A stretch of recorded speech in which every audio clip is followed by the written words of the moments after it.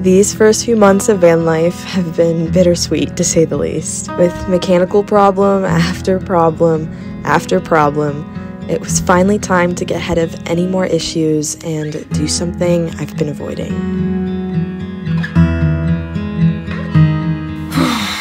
So I have to take the bus to the shop, and unfortunately my mechanic does not have an opening till next week, so I don't want to drive the bus and make it any worse. I'm going to make the best of this though and car camp with the car me and Will have. We used to take so many trips in that before, and hopefully it's not in the shop too long or I'm going to be homeless for a few weeks. It's kind of exciting though because I get to go places the bus kind of can't make it through with its front wheel drive and it's so large. Now it's time to pack up and move from one car to the other.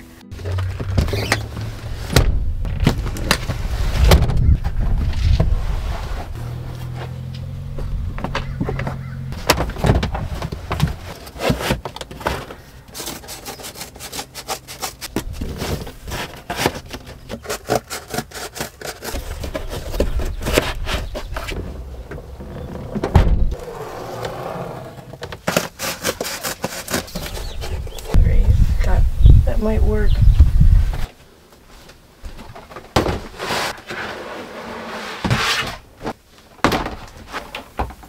Honestly, the worst part about car camping is not even the organization of your food or supplies. It's packing clothes, in my opinion, because it's always so messy.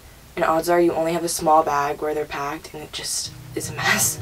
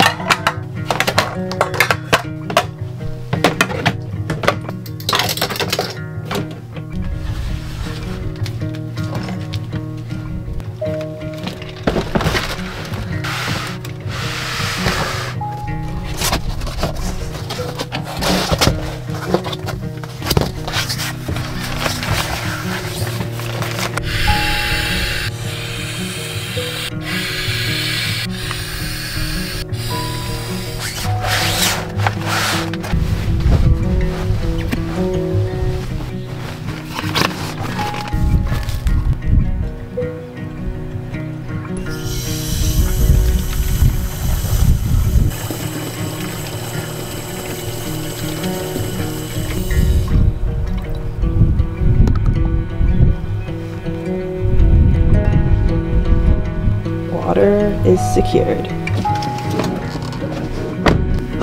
Okay, now we're off. Having been on the coast, the drive into the mountains was only a short few hours away.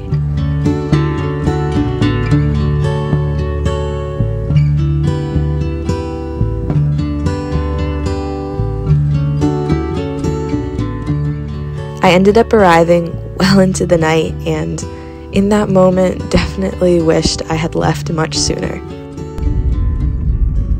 Alright, this is where I'm supposed to be sleeping, and I kind of wish I got here earlier. It's always freaky when you pull in at night to sleep somewhere. I just got to my camp spot. It's kind of sketchy at night. Ooh. So tired though, I don't even care. I'm just gonna go straight to bed.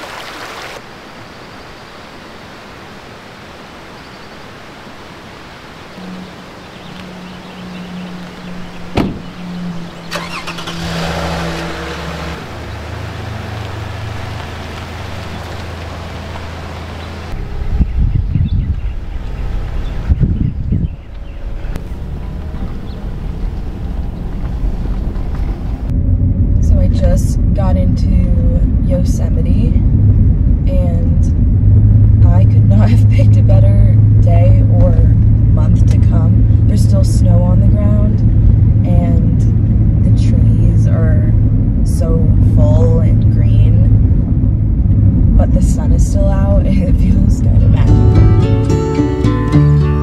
Sometimes love is a river running strong, moving like a wave through a rocky riverbed. Sometimes love is a dancer in the dark, spinning, laughing, twirling through the back door of your heart. And every time I think of you, well, something happens in my mind. And every time I try to leave, you're keeping me occupied. I'm losing track of time.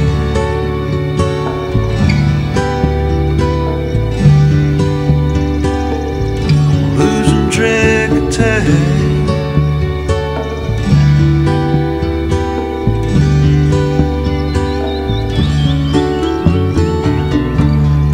Sometimes love is a thought we have too long. Sometimes it's alright. I'm currently on my way back to the same spot I slept at last night. I loved it. It was perfect because I can bathe in the creek, and then it's also legal to have a fire there. Really craving a nice warm fire and maybe cook up some food on it.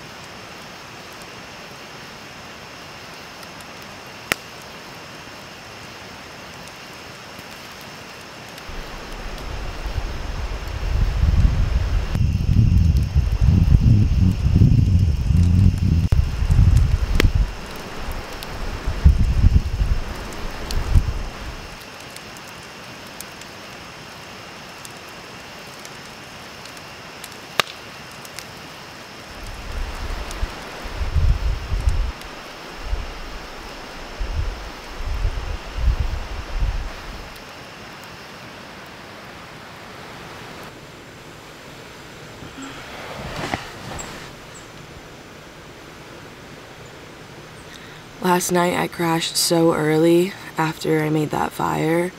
I made an effort to cook dinner super early because I did not want to be outside of the car when it turned dark, because it gets so dark here.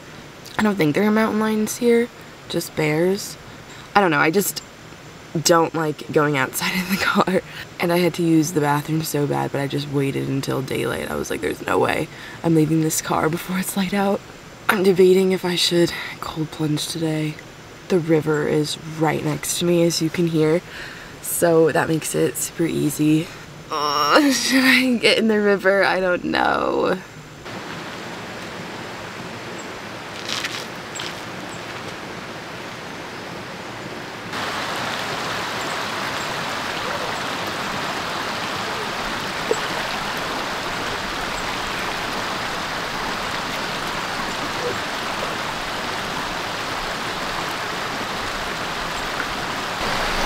That is so cold. Wow.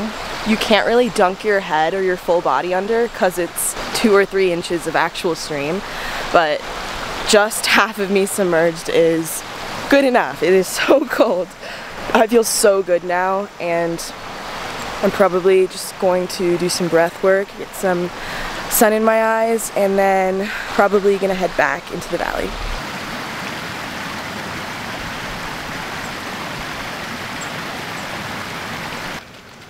I just went to make breakfast, and my camp stove isn't here.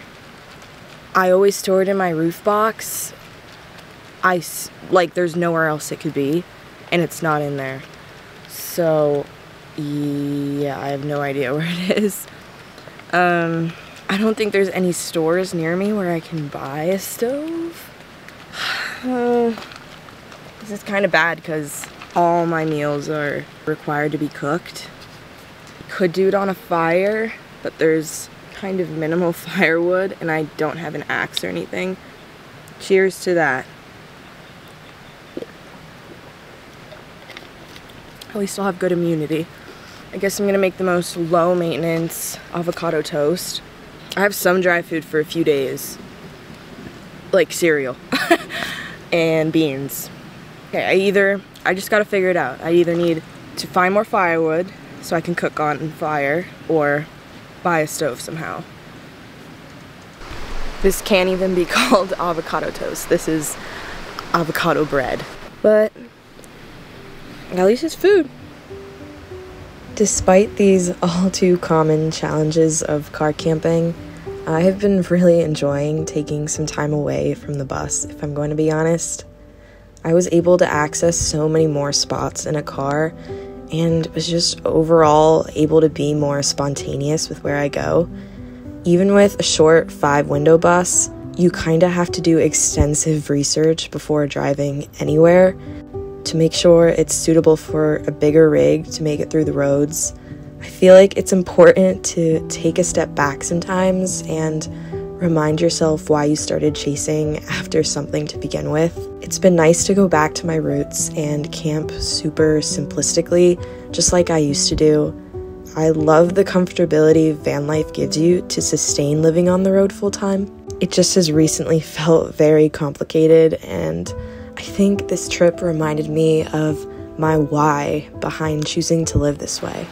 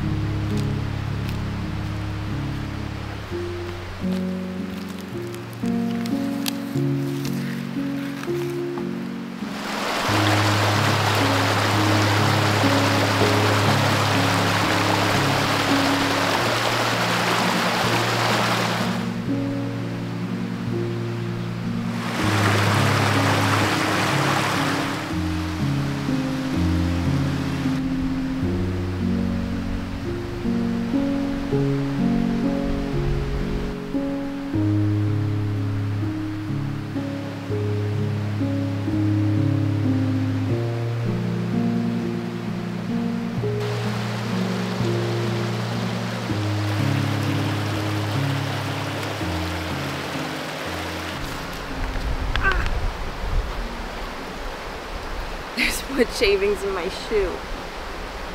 I feel like these past few days in the valley have taught me so much. I honestly was afraid of heading this way just because it's much more secluded than any other place I've camped at alone. And obviously there's bears, and I was just nervous about that and honestly just scared. I'm so glad I decided to go anyway. This has been so life-changing here this past week. It's tricky being alone and doing things on your own. I feel like it's a worse feeling to have that doubt before doing something than actually doing it. I feel like me doubting coming was more scary than actually being here, if that makes sense. I'm just so glad I decided to come, and it's just made me think a lot about what I've been afraid to do and just have let that doubt eat me and stop me from doing those things.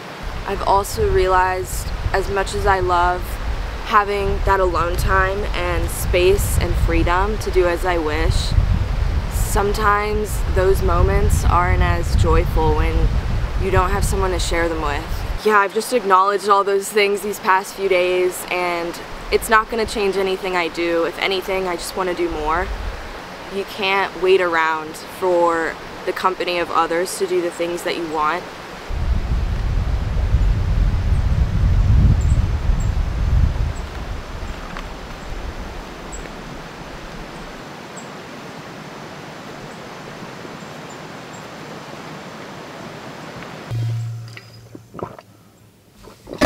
Alright, today I'm gonna take a different entrance into the park, and I've kind of fully explored the whole park at this point. This is the last bit that I have not seen, so okay. Alright, almost forgot about my underwear.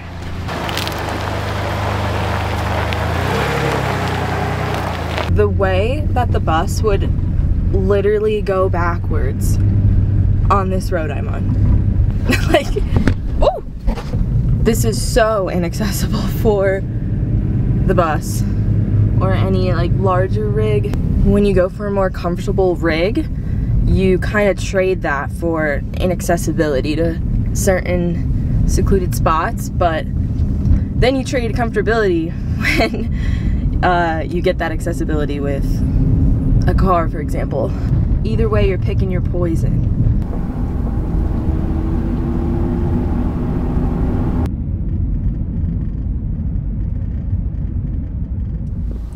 Oh! The park ranger told me, have a good time. And I was like, oh, you too. I mean, I hope she has a good time today, but she's working, and that was so embarrassing. I hate when that happens.